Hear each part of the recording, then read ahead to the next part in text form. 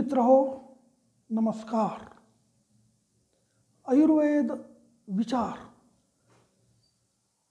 हे 7 भाग आपण आतापर्यंत पाहिले।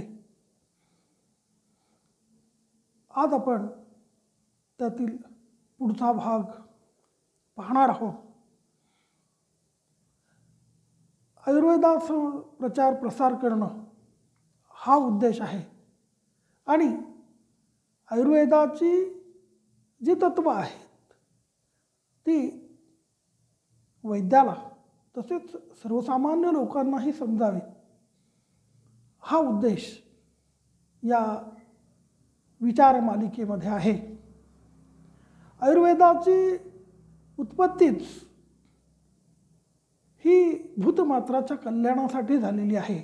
नात्मार्थम नापि कामार्थम परम भूतदया प्रती असं म्हटलेलं आहे। तर ह्या प्राणिमात्राच्या कल्याणासाठी भूतदया हा उद्देश लक्षात घेऊन आयुर्वेदाची उत्पत्ती झालेली आहे। त्यामुळे आयुर्वेद हा जास्तीत जास्त लोकांना समजला तर त्यांना आपलं आरोग्य चांगलं ठेवता येईल।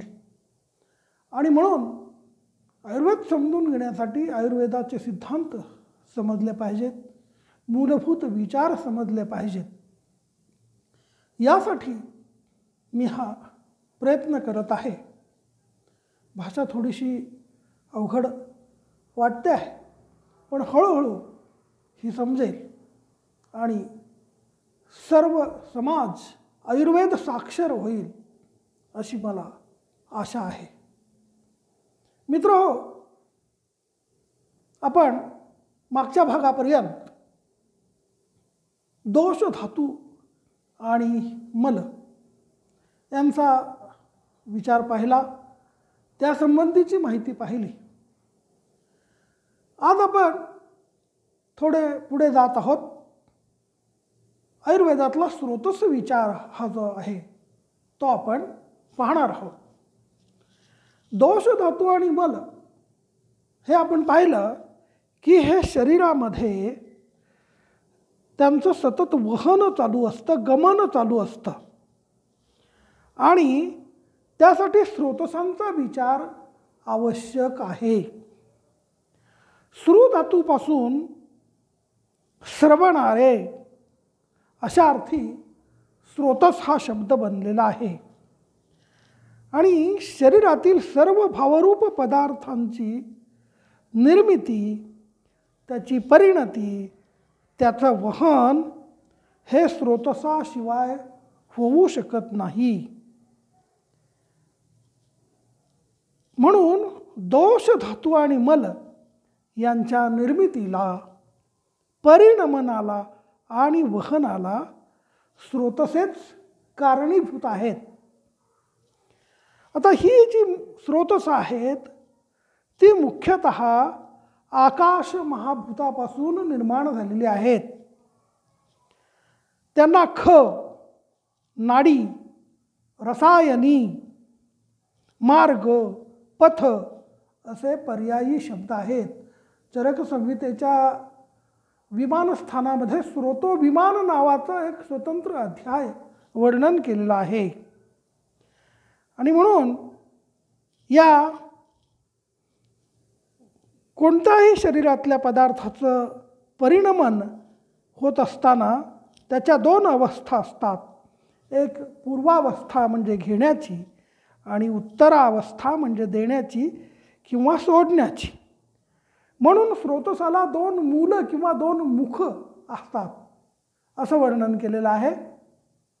आणि त्यासाठी हे जे स्रोतोमुख किंवा स्रोतोमूल असा शब्द आहे त्यातलं जे पहिलं मुख आहे हे शरीर भाव परिणमन होण्यासाठी आहे आणि नंतर त्या शरीर भावावर अग्निक्रिया होऊन परिणमन झालेला शरीर भाव दुसऱ्या मुखातून सोडला जातो, वहन केला जातो।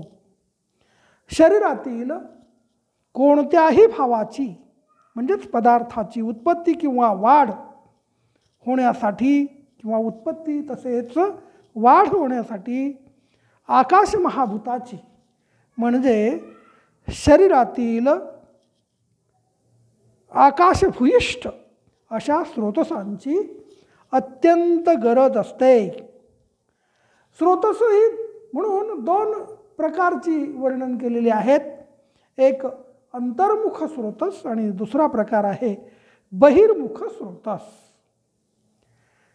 आता बहिर्मुख स्रोतसाबद्दल जर विचार केला तर कान, नाक, डोळे, गुद, शिश्न, स्तन, रोमकूप तसेच ही जी सगळी आहेत ही त्वचेच्या बाहेर उघडतात, ही बहिर्मुख स्रोतस. आणि शरीराच्या आतल्या आत जी उघडतात किंवा ज्यांची मुख असतात त्याला अंतर्मुख स्रोतस म्हणतात. उदाहरणार्थ 7 धातूंची स्रोतस. आणि स्रोतसांचं वर्णन करताना असं जोड्यांनी वर्णन केलेलं आहे, म्हणजे 2-2. म्हणजे उदाहरणार्थ प्राणव स्रोतसाचं वर्णन करताना म्हटलं की प्राणव हे द्वे, अन्नव स्रोतसाचं वर्णन करताना अन्नव हे द्वे. अशा जोड्याच्या स्वरूपात 2-2 स्वरूपात ही स्रोतसं वर्णन केलेली आहेत आणि त्यांची मूलंसुद्धा 2-2 सांगितलेली आहेत. आणि म्हणून ही 7 धातूंची जी स्रोतसं आहेत आणि स्रोतसांच्या 13 जोड्या अशा चरकांनी सांगितलेल्या आहेत आणि सुश्रुतांनी 11 जोड्या सांगितलेल्या आहेत. त्यामधले प्राण, अन्न आणि उदक ही जी स्रोतस आहेत ती अंतर्मुख स्रोतस आहेत आणि 7 धातूंची जी स्रोतस आहेत ती उभयमुख आहेत आणि त्यातली 3 जी मुख्य मलांची स्रोतस आहेत जी दृश्य ती बहिर्मुख आहेत. या प्रत्येक स्रोतसाचा आपण विस्ताराने विचार पुढील भागात करणार आहोत. आज आपण येथेच थांबूया. धन्यवाद.